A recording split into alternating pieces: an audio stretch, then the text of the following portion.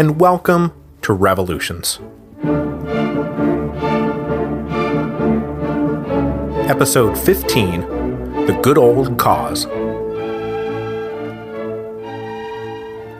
So we left off our story in May 1657, with Oliver Cromwell's decision to not allow himself to be crowned king.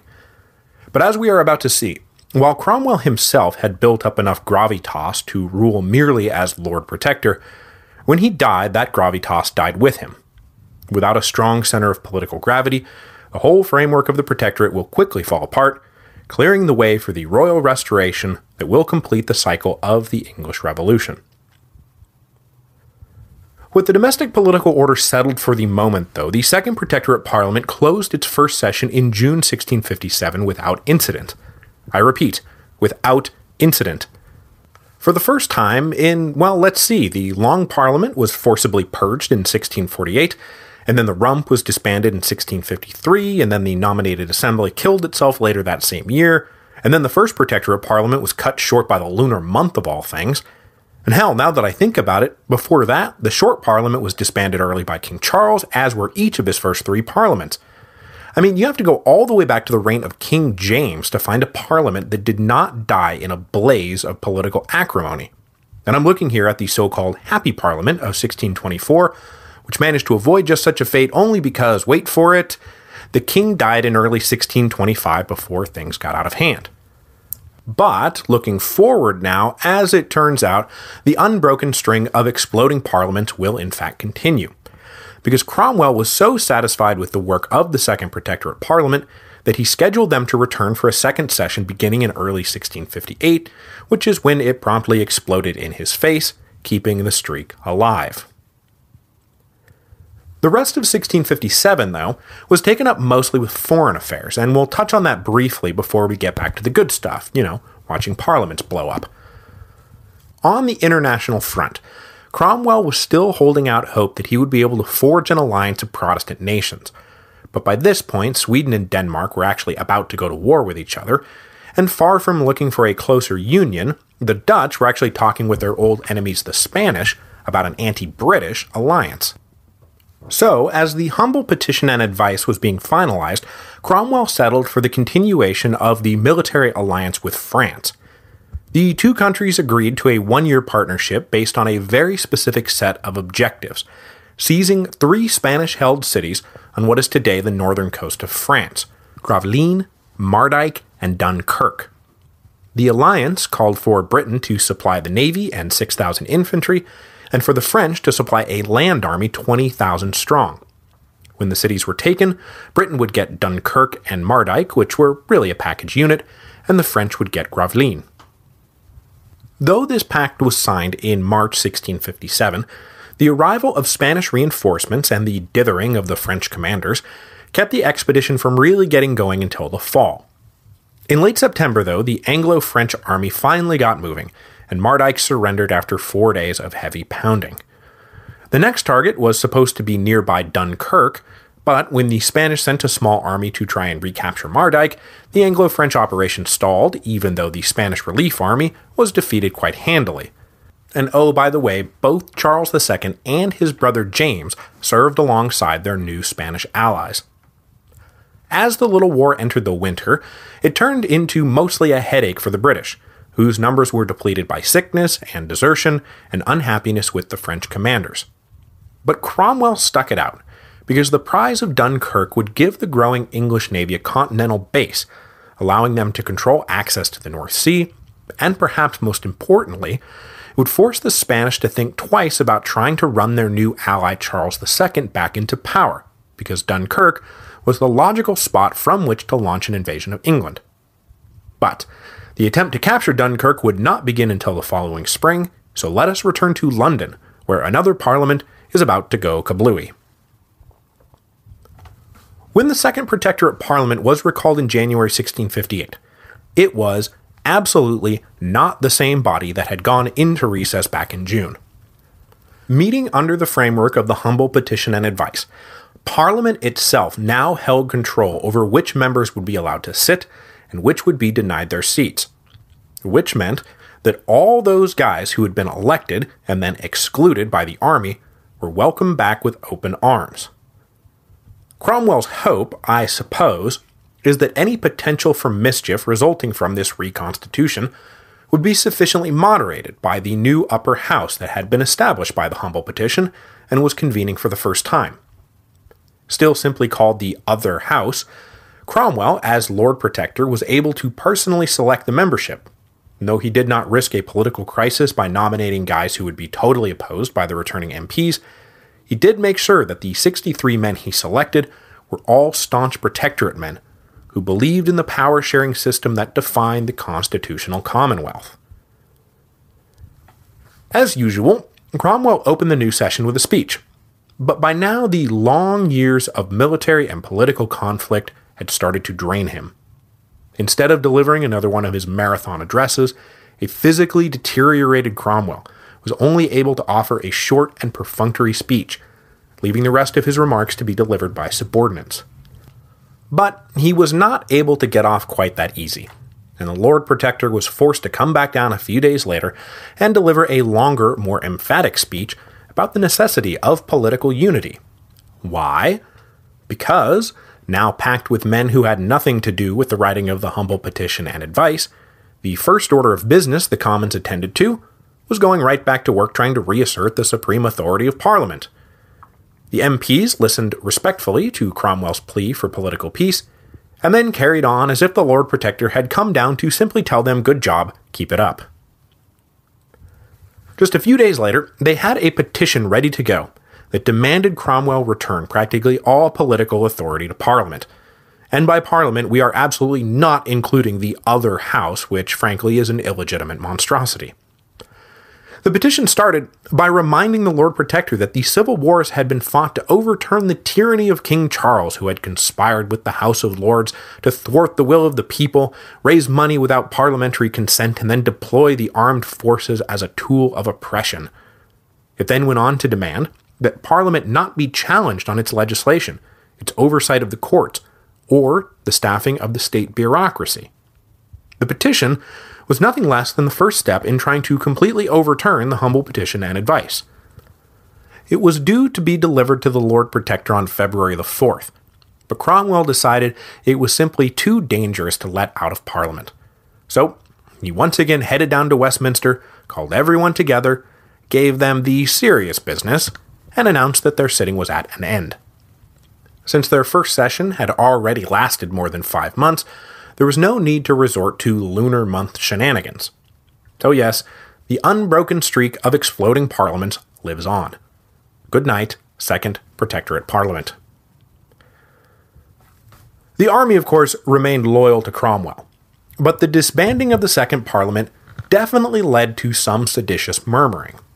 Enough, anyway, that the exiled royalists and their Spanish allies started putting feelers out to gauge support for restoring the House of Stuart. We'll invade with Charles if you rise up and support us. Included on their list of contacts were old parliamentary leaders like Sir William Waller and the Earl of Manchester. They even tried to woo Sir Thomas Fairfax. But these retired Roundheads demanded that any restoration be based on the framework of the old Newport Treaty, which, as you'll recall, was the immediate cause of Pride's Purge. But by this point, any exiled royalists still hardcore enough to be working for the restoration now considered the Newport Treaty not an acceptable compromise, but an unjust shackling of divine monarchical authority. So the overtures went nowhere. The hope for restoration was dealt a further blow in the spring of 1658 when the Anglo-French alliance was renewed and they went off to capture Dunkirk. By the middle of May, an army of 25,000 backed by 20 English warships started laying siege to the city. The Spanish sent up a relief army, and on June the 4th the two sides met at the Battle of the Dunes, so called because they fought on the sandy hills northeast of the city. British soldiers fought on both sides. Prince James, for example, was once again present. And just to show you how far we've come, the bumbling English amateurs of yesteryear were now considered the best fighters on both sides of the line. I guess that's what 20 years of near-constant warfare will do for you. The Anglo-French army won the Battle of the Dunes decisively, though, and on June 14th, Dunkirk surrendered. 19-year-old King Louis XIV of France showed up to personally hand the keys of the city over to the English commander. Dunkirk was now in the hands of the British Commonwealth. The hope of restoration was now on the verge of death. Further dampening the spirits of the die-hard royalists was the fact that by now the prestige of the Commonwealth in Europe was at an all-time high. Not only was it a force to be reckoned with militarily, but its ministers of state had learned from their early mistakes and were now well respected in continental diplomatic circles, proving themselves invaluable as reasonable mediators and shrewd negotiators in the treacherous game of European power politics. At home and abroad, the Protectorate was running stronger than anyone could have reasonably expected, especially with all the false starts and internal bickering. So all Oliver Cromwell had to do was figure out a way to hand power off successfully, and it looked like the Republican experiment in Britain was going to become permanent. So, who was going to succeed him? And when? Well, the answer to the former question, until the very last moment, was who knows? The answer to the latter question was, unfortunately, right now. Through the summer of 1658, Cromwell had his good days and his bad days. He had pretty much stopped attending meetings of the Council of State, but he remained thoroughly engaged in running the country, even as his health continued to fail. He was devastated in August by the death of a daughter, but that did not seem to affect his plan to hold new parliamentary elections in the fall. He still held out hope that maybe this time things would be different.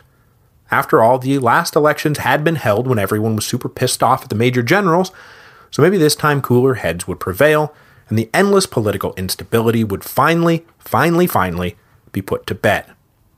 But, of course, fat chance of that, because England is about to be hit by probably the single most destabilizing blow possible, the death of Oliver Cromwell. The Lord Protector slipped into the terminal phase of his illness just as August turned to September 1658, and though it was his full and unquestioned right to name a successor, he still had not done so publicly. Privately, he pointed to his eldest son Richard as his successor, but even that was only reported secondhand by the men who stood by his deathbed. Now, I have done my level best to keep references to Roman history out of this thing, but I can't help myself when it comes to this question of succession. Because, in order to ensure a stable transition of power, what steps did a Roman emperor usually take? Well, first he had to publicly elevate his chosen successor early enough to get everyone used to the idea. He had to make sure that the army and the Praetorian Guard was on board. He had to make sure that the imperial household was on board. If our emperor was smart, before the end of his reign he had already initiated some kind of formal power-sharing agreement, so that when he died, succession would not even be technically the name for what was happening, because the new emperor would simply be continuing on with the power, prestige, and authority he had already been invested with. Now, I'm not saying that the Protectorate would have survived if Oliver Cromwell had done any of these things, or, frankly, if he had simply picked a better candidate, but he did none of them. And so the whole thing just fell apart when he died. In one of those nice bits of historical poetry, Oliver Cromwell finally passed away on September the 3rd, 1658, the anniversary of his great victories at Dunbar and Worcester. He was 59 years old, and he had been Lord Protector of England, Scotland, and Ireland for just shy of 5 years. Arguing over the legacy of Oliver Cromwell has provided fine sport for historians since the day he died. Was he a defender of English liberty, a military dictator, a genocidal maniac, a Republican visionary, an uncompromising religious zealot, a perfectly willing to compromise religious zealot? Depending on your point of view, it's easy to put Cromwell in a box labeled good or bad and walk away. But having gone through all of this, he turns out to be one of the more ambiguous historical leaders I've come across. Genuinely hesitant about amassing greater power, while simultaneously amassing greater power. A devout man of God, who concluded it was necessary to make way for freedom of worship. A ruthless general, who took great pride in limiting the body count in his battles because he hated throwing lives away for nothing. The pacification of Ireland was obviously appalling, but Cromwell neither started that brutal process nor did he finish it. There is more than enough blame to go around on that front. He killed the king, but only after he spent years trying to figure out a way to put the king back on the throne. He dissolved or purged practically every legislative assembly he encountered, but then he just kept going back for more because maybe the next one will work out. He is portrayed as a dictator, but he kept supporting constitutions that denied anyone or anything unlimited political power. He was an obscure country gentleman who became king in all but name. And we will never stop arguing about who he really was, what he really did, or why he really did it. And now he's dead. Upon the Lord Protector's death, and in accordance with his apparent wishes, his eldest son Richard succeeded him. Richard Cromwell was about to turn 32, and it seemed perfectly natural that the son should succeed the father, even in Republican England. Unfortunately, Richard was not his father, at all. He wasn't a bad guy. He was affable and well-liked by almost everyone who met him. But laid-back amiability is not exactly what it takes to rule. He was not a deep thinker. He had almost no political experience and almost no military experience. He had been promoted to a few posts of late, almost certainly to give him some experience, but he was essentially unequipped to deal with the powerful factions whose long knives had been deftly parried all these years by his father. Indeed, it is almost a given that the army grandees accepted him so easily because they assumed they would be able to push him around. He might not make a great leader, but he sure looked like he was going to make a great puppet. Almost immediately, the army officers, who had been pretty well smacked down by Oliver Cromwell during the debate over the humble petition and advice, now started to rise up again. In October, a petition signed by many of the junior officers showed up, demanding that Richard's brother-in-law, General Charles Fleetwood, be made commander-in-chief of the army, and given full hiring, firing, and promotion powers. Even somebody as new to this as Richard Cromwell could see that this would essentially neuter him right out of the gate, and the petition was quietly killed in a back room. Then, in November, more senior officers started gathering in London to discuss how to reinstate all their exiled brothers, the ones who had been sacked along the way by Oliver, for example, Thomas Harrison and John Lambert, who in particular still had a passionate following in the ranks, and who had also long considered himself to be the logical heir of Oliver Cromwell. As Richard attempted to pick his way through the treacherous world of military politics, he also had to pick his way through the treacherous world of civilian politics. The new parliamentary elections that had been scheduled for the fall had been pushed back by his father's death, but over the winter they went ahead. Critically, though, one of the things that had been scrapped when the instrument of government was abandoned was the rationalized districts and revised suffrage requirements. So these new elections went back to the old electoral map, which meant that when the Third Protectorate Parliament met, it was not at all the cooler heads prevailing type of group the moment called for. No, this was Arthur Haselrig and his parliamentary true believers once again ready to go to war to protect the sovereignty of the Commons. And this time, Oliver Cromwell wouldn't be around to foil their plans. When the Third Protectorate Parliament gathered for its first session on January 27th, 1659, things got off to an ominous start. About 150 or so members boycotted the opening speeches from Richard and his ministers. Then, a few days later, Richard's allies in the Commons made a totally stupid tactical blunder.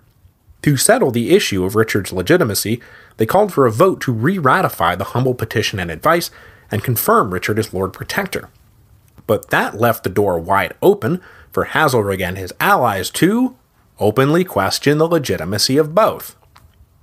The next almost 3 weeks were spent wrapped up in a debate over confirmation, and it quickly became apparent that Haselrig's ultimate aim was to stall long enough for Allied forces outside Parliament, they gather enough steam to bowl over the entire Protectorate apparatus. Finally, Richard received his official recognition, but with the caveat that there would be additional clauses he would have to agree to first, which would be coming along shortly. With Richard's status still ambiguous, Hazelrig opened up a full-throated attack on the other house, this pretend House of Lords, who had no legitimacy and no place in the Constitution.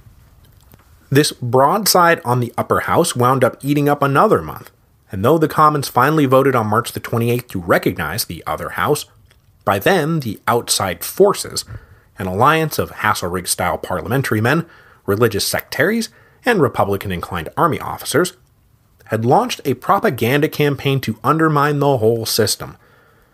This propaganda campaign was built around the notion of the, quote, good old cause, which quickly became a term in frequent use in the press.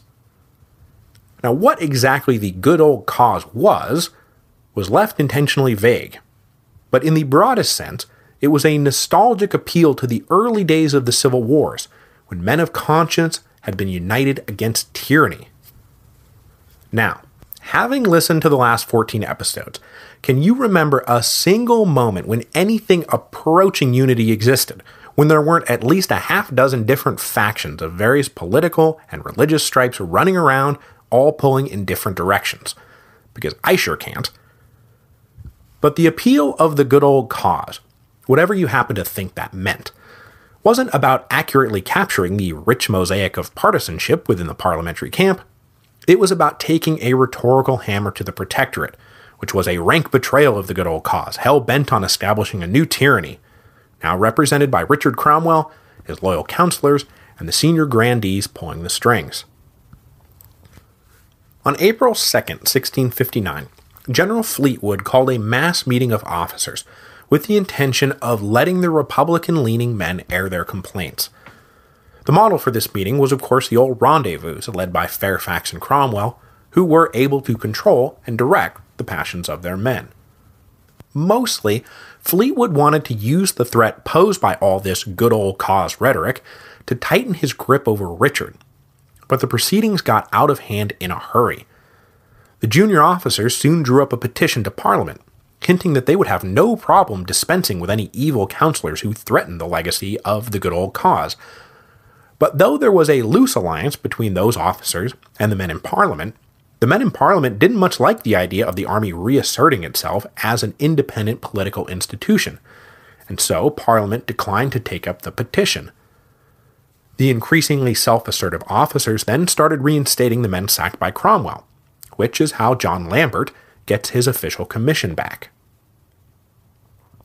Meanwhile, Richard, his advisors on the Council of State, and the grandees met to settle their differences before a formal breach robbed them all of their authority. But as they were meeting, Parliament held a closed-door session. They literally locked the doors, and they passed two bills. First, there would be no more meetings of officers without express consent from Parliament, and second, any officer who refused to sign a pledge allowing Parliament to meet freely would be immediately sacked. So, this news hit the officers in London just as they were getting word from their nominal commander-in-chief Richard Cromwell, ordering them all to return to their regiments, a belated attempt to nip their agitation in the bud. Unfortunately, Parliament's attempt to dictate terms to the army inflamed not just the rank and file, but also the senior officers like Fleetwood, who now felt like they had to fight back against parliamentary encroachment. Richard Cromwell was officially caught in the middle. On April the 21st, Fleetwood called for a general muster of the army at St. James Park, leading Richard to make an ill-fated attempt to assert power independently of the grandees. The young Lord Protector issued his own order for a general muster at Whitehall. It's time to see who's really in charge around here. And you can probably guess who turned out to be really in charge. A few loyal colonels joined Richard at Whitehall, but almost all the enlisted men and most of the rest of the officers headed down to St. James. With his legitimacy fatally undermined, Richard was told by Fleetwood to immediately put himself under the protection of the army. They would be looking after his interests from here on out, which, yeah, right. Now totally under the army's control, Richard officially summoned Parliament with the intention of disbanding them, but Parliament refused to answer the summons, and all Richard could do was break the emblem of his office at their door to signal that the Third Protectorate Parliament was over. Yet another assembly going down in a blaze of political acrimony. The humble petition and advice, by the way, would soon follow it down the memory hole. The question, as always, is who is going to run the country now that the humble petition is all but inoperative?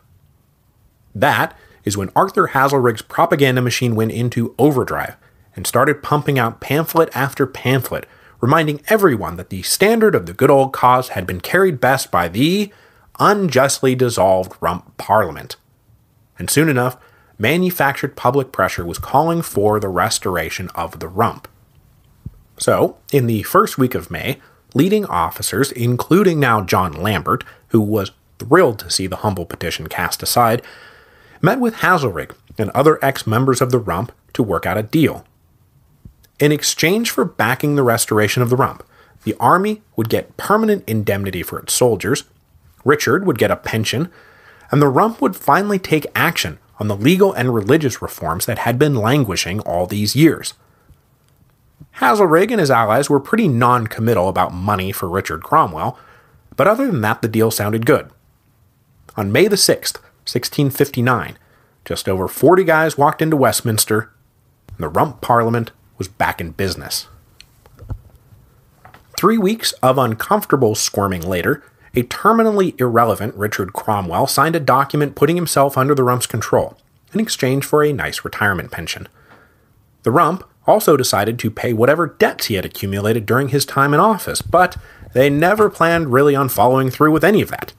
And after the restoration, Richard had to flee to France to escape his creditors. Though, just to finish up with him, he would come back under a wink and nod assumed name and resettle in England, living a long and quiet life and dying in 1712 at the age of 85. Nobody hated Tumbledown Dick, the unfortunate nickname he has been saddled with by history. He was just in way, way over his head. Next week, we enter the endgame.